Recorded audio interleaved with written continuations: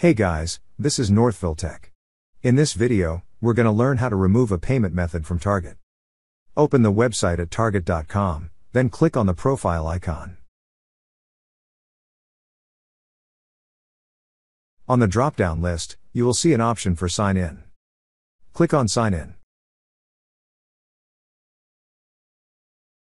Now, sign in with your email or mobile phone and password.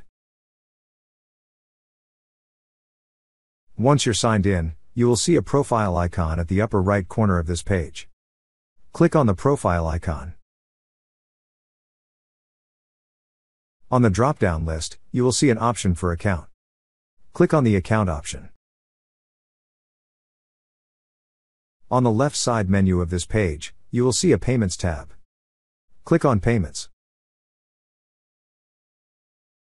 Now you will see the list of your payment methods.